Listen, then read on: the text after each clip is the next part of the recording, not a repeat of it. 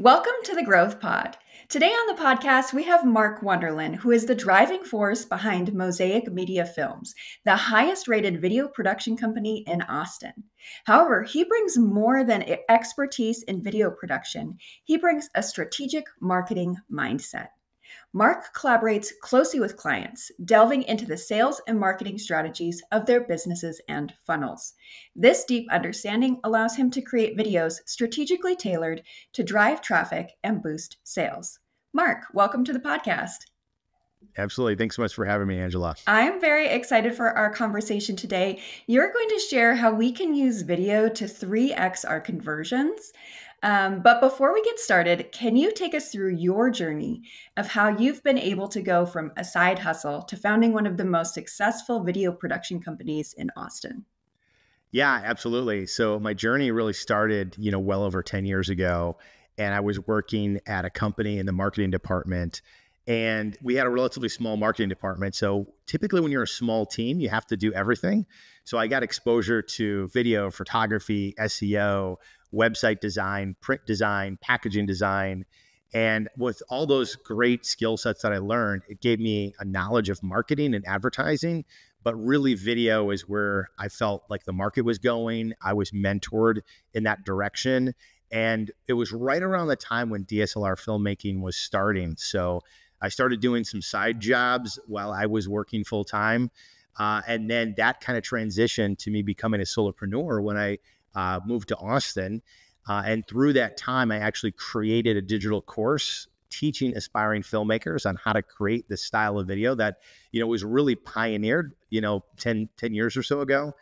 And now I have a great, amazing team of creatives that, help with the editing, the filmmaking, the producing, that all work for me full time. And I kind of focus now more on the high level creative and a lot of the sales and marketing, specifically for the business and strategic marketing, that we do with our clients. Amazing. So you mentioned that you focus right now a lot on strategy, but you really started out on the creative side and being in the trenches per se for video making and creation.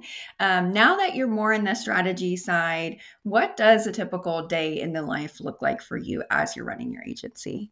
Yeah, absolutely. So typical day is like if we have a shoot, usually in some situations, I'll actually go to the shoot and I'll go there for a couple hours, help a little bit, connect with a client, and then kind of get out of the way and head out.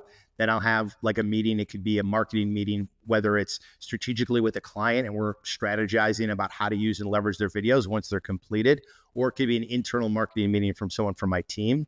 And then it could be other meetings where I'm, talking, connecting with clients where they're, thinking about video and they don't know where to start. So I'm kind of helping them through the process of this is the type of video we can do. This is how much it would cost, and kind of going through the traditional sales cycle with them. And then it could be, responding to emails, whether they're existing clients, prospects, or connecting with the team on updates of various projects that we're working on.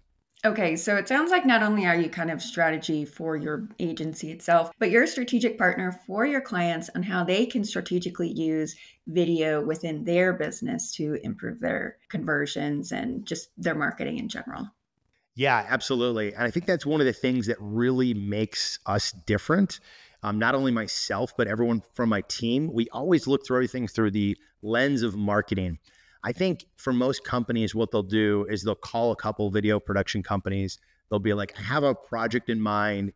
We want to do this video about us. I'm going to call and get a couple quotes. And 9 out of 10 times, you're going to talk to a video production company and they're going to say, yeah, we got 2 cameras. It'll be 3 hours of this and 4 hours of editing. But if you want me to use my really nice camera, that's going to cost more. And I just don't understand that. Our philosophy is completely different. So when we talk to a client, we're really trying to understand, how is this video going to be used? What marketing right now is working for you? How is it going to fit into your system? And what video or series of videos is going to get you the intended result that you're looking for? And then really trying to understand their customer. Because at the end of the day, whether it's a social video, a testimonial, or a video about their company, the video isn't for the company per se, it's for the customer, the person that's going to be watching us, the prospects. We're trying to get into their mindset. So we look at it from the perspective of, one, how is it going to fit into your marketing? And two, how are we going to tell a story in a compelling way, whether it's short form, mid form, or long form, that's going to take that action that we want that intended viewer to take for the product or service that we're ultimately trying to promote. I love that. So you're starting not only with the goals of the business, but what's going to resonate most with their target customer or their ideal client profile, and seeing how you can bridge those two together and really starting from there. I've worked with getting quotes from video production companies, and it's exactly how you mentioned. They just kind of like go through the technical stuff that they're going to do, and they don't really speak to your goals or like how that's going to ladder up to the benefit that they provide for your business. And when they're like, my big camera, the set, the location, the day, it's going to be 30 grand or something like that. You just feel like they're not hitting the pain point of, we really want to produce this video because we have this goal for our business and because we want to resonate with our clients and customers. Yeah, absolutely. I always say the most expensive video is the one that doesn't work. Yeah. So whether you spend $3,000 or you spend $30,000, if it doesn't work, it's going to cost you time, money, and energy to get it produced. I think a lot of times clients make the mistake of trying to go with the cheapest person, and then they end up feeling great because they've saved money. But they lose money on the back end because it's not giving them the result that they really wanted. Yeah, absolutely. I love how you put that. So we've talked a lot about the nitty-gritty about video, but let's back up a step. Why should businesses even be using video to begin with? Yeah, absolutely. Well, one of the most fundamental reasons is because it's really good for engaging, educating, and ultimately converting people. Because if video is done right, it can really connect with all these different senses, So like it can be great as far as storytelling when it comes to the narrative. It can be great visually because you're able to see either live action shots or stock footage. It can be engaging where you have some type of animation that reinforces the information. A lot of it depends on the type of video. And again, to go back to what is the message for the end viewer, how are we connecting with them? It also can really help connect on different types of emotions. Do you want people to be more excited and energized? Like we're creating a high energy video so people go to your conference so they can get excited. Do we want more of an emotional tone because we're working with a nonprofit and we want to talk about their story and their mission and how that kind of tugs on your heartstrings? Or do we want something that's more educational focused where the tone is a little bit different, where we're really trying to reinforce the information so the viewer leaves with some type of tangible education after the video? So because video can appeal to so much of that, it's incredibly powerful from that aspect. It's also really powerful because it's a huge point of differentiation. Now, a lot of companies will have social content. Sometimes it's in video format, sometimes it's in, images or just text content. But when it comes to an actual business video, anyone that's watching this, I really just challenge them. If you're a business owner, just go online and do a broad-based keyword search for your industry. So like if you're a roofing company, just type in roofing company Austin, plumber Austin, whatever the case may be, whatever your industry is. 9 out of 10 times, we've done the research on this. It is astonishing when you look at the first, 10 listings in the paid, organic, and Google Business View, like the vast majority of them don't have it. So you're talking earlier about your experience, when it comes to getting quotes from video companies. People are getting quotes from different services and products as well. So they're doing the same thing. So if you have a video and they don't, it's a huge point of differentiation, especially if you do it right, where they're able to kind of really understand what makes you different, understand why you love doing what you do, and more importantly, that you understand them, the problem that they have, and that you're going to be the people to solve it, because the story really isn't about you as much, the customer. It's really about the end consumer, the person getting that product and service, because what they really want is they want to change their story. So the way that we create the video and the way that you should be creating them is really tailored towards how you're going to change that story that they have in their mind, how you're going to change their life, whether it's the product or service, and get them to where they want to be. Yeah, I think it's so important what you said about Googling competitors in your niche. For example, if you're a plumber, Google plumbers, or if you're a roofer, Google Yeah. roofers in your area. I just this week was looking to secure some camping for my summer travels, and it is so exhausting looking through, and it was so refreshing. One listing out of probably 30 or 40 had a video, and I love it. I click play, and you tell me everything that's important about you. Do you have full hookups for my RV? Can you show me an aerial shot of the campground so I can get a feel? I booked with them immediately. And so it just is a testament for how powerful video is. It just shows how trustworthy and communicative you are up front before somebody even communicates with your business. Yeah, absolutely. One of the things that I like to say is like people get to know you before they know you, and we really work a lot with like home builders, tech companies. So for them, like for the home builder side of things, it's more about like people are investing a tremendous amount of money. It's the biggest purchase that they'll make.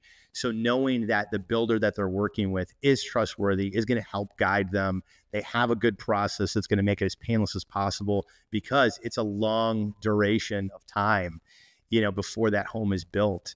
And doing that in a way that resonates with the ideal audience is really ideal to have a video that helps tell that story. And, the other example being like a tech company, we recently worked with a tech company where they have this, very innovative technology that they work with apartments and they work with, large stadiums to mitigate RF signals. And it's very, very technical in nature. And because of that, a video works really well because to the average person that's going to be making the buying decision on this, they don't understand the technology. So they need some form of education in the sales system to be like, why do we need this? Why is it important? And how is this going to make life easier for us and mitigate any potential problems we'd have with compliance or any issues from people coming into our establishment. So that's where video is really, really powerful in all these different areas. Not only from a marketing side, as people, come to your website inbound, but also as from a sales enablement, depending on the type of product or service that you offer. Right. So there's so many different use cases for video. You mentioned so many, even just now, but earlier when you were talking about, are we working with a nonprofit? Are we working with a tech company?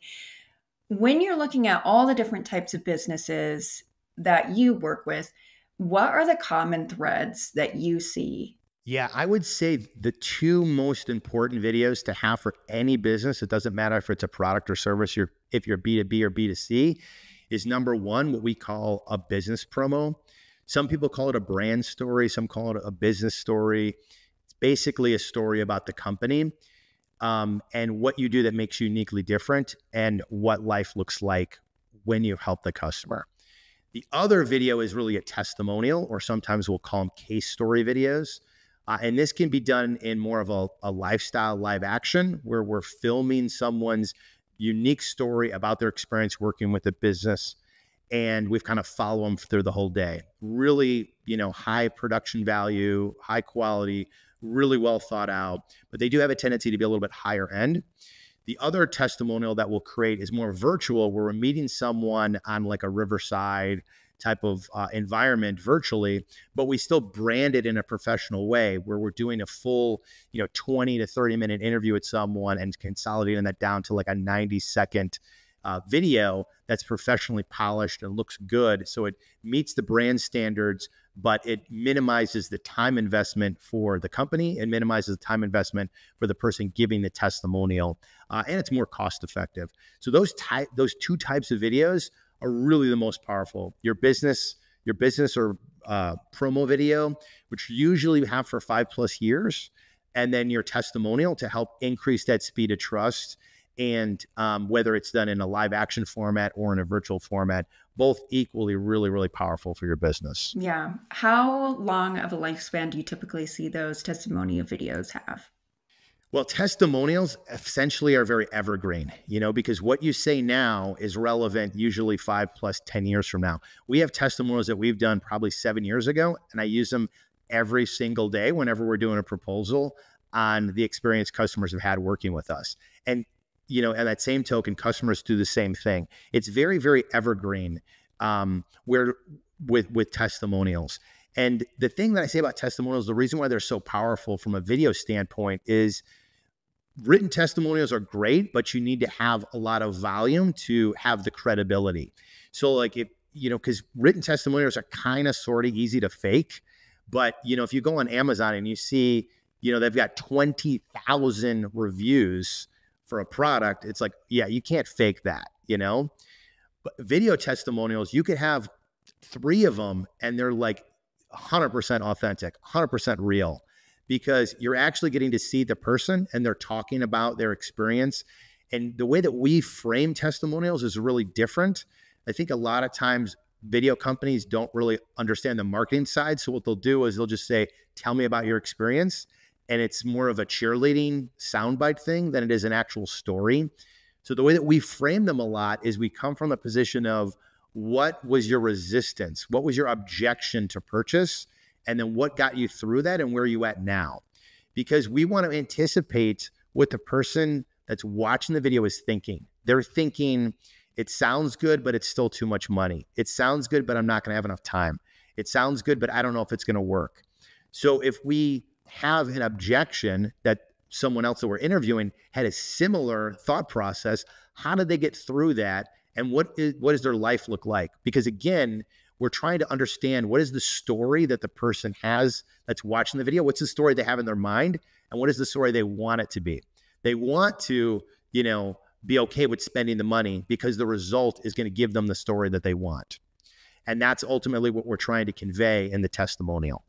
And how much leading or like scripting do you do for that? If everybody has the same kind of objection, do you ask additional questions to see, if you dive deeper, did they have any others? Yeah, absolutely. So what we're doing is we come with a baseline of questions whenever we're doing a testimonial. We have story-based questions, and then like things like we talked about, like objections and things like that. So those are the foundational questions. And then based on the responses, we'll kind of pry a little bit more. So tell me more about that. Tell me a little bit more. So how did that make you feel? What was the biggest difference between this and this? So we start with a baseline of questions, but the real magic happens with those questions in between. We're not very robotic, like answer this, answer this, answer this. So it's very structured in a way where we're trying to get to the heart of the story and dig a little bit deeper for each interview that we're doing. And when we work with clients, we really recommend a minimum of 3 testimonial videos. So you can have very specific use cases based on either your products or service variety, or use cases based on the specific avatar. Like our avatar is females between 35 and 45, and Jane is a perfect example because of this, this, and this. They fit the criteria. So the person watching it sees themselves in the person that is doing the testimonial. So that's why different products and services, different objections they might have, or specific avatars, all are great ways to leverage testimonials for specific use cases, not only for your marketing, but really helpful if you're in the sales process and you need those sales enablement tools for a specific use case where you're having an objection with someone and you can share a testimonial with someone that's having the same concern. And that kind of helps give them a little bit of reassurance that someone else has had the same concern. And now this is where they're at, making that decision. Yeah, for sure. It sounds like there are so many different use cases for videos. There are so many different types of people that you can have featured in your videos. And there's so many different places online that videos can show up, whether it's on social, on your website, as a sales enablement tool, like you mentioned. When should someone use a production company and when should they use a DIY approach? Yeah, great question. So I think the DIY approach is excellent when you're kind of starting off on your own and you're a solopreneur and it doesn't make a lot of financial sense to work with a full-blown production company. Sometimes some video is better than no video, especially if you're the personal brand and you're kind of an army of one. Those kind of selfie videos can be super, super effective because what people are buying is you. And having those selfie videos, that DIY, is excellent because it has a very authentic feel. But as you kind of get bigger and grow and you start to become more established as a team and a brand, that's when it makes more sense to hire a production company to kind of help tell that story in a more polished, compelling way. A lot of times, when people are searching and they don't know you, they're kind of already making these quick snap judgments. So usually, an example that I like to give is, let's say people are searching online and they're looking at the top 3 places, that show up, the top 3 listings. So if they come to a website and the website looks bad, they equate that to the service they're going to get. The same kind of applies to the video. So if they come to the website and they have a video, which is great, but the video is very poorly produced, it kind of gives them the impression that, like, okay, this is the experience I'm going to get, So the higher the quality of the video you can have when you're a more established brand and you start spending more money on marketing outside of just, social media stuff where you're doing paid ads, where you have a funnel, that type of stuff is really good to hire a production company as an outsider to help tell the story of what your customer's journey looks like, whether it's a promo video, testimonial content, product videos, or anything in between that fits into the marketing that you're doing. Amazing. Really enjoyed our conversation today. What's next for you, Mark? Well, what we're doing now is really growing in outside of Austin. So right now, we're very dominant in Austin. We're the highest rated with over 145 reviews right now. We have over a dozen video testimonials of happy clients. We've had the honor of working with tech companies, home builders, and local companies. And now we're kind of expanding into other areas in the Texas area. In addition to that, we're doing some really cool things on the remote testimonial side where we can help more clients virtually. So it's a cost-effective way to tell those great customer stories that have that evergreen effect. And that's really what we're focusing on. So expansion in Texas and growing remote testimonials to help our clients out in that way as well. Very exciting. If listeners are interested in working with you in Austin or are interested in your remote testimonial service, where can they learn more about you? Yeah, absolutely. Go to mosaicmediafilms.com. Or if you're just interested in video and you don't know where to start, there's some great resources on our website, all free downloads to guides, quizzes, video content. It's just mosaicmediafilms.com/resources to get any of that good stuff. Excellent. And all the links that you just mentioned will be listed in the show notes. So if you are listening and you are interested in learning more about Mark or getting in contact to work with him, everything will be there for you in the show notes. Mark, thank you so much for joining us today. Yeah, absolutely. Thanks for having me. If you enjoyed this episode of The Growth Pod, please leave a review on the platform that you are listening to us on. I look forward to seeing you in the next one.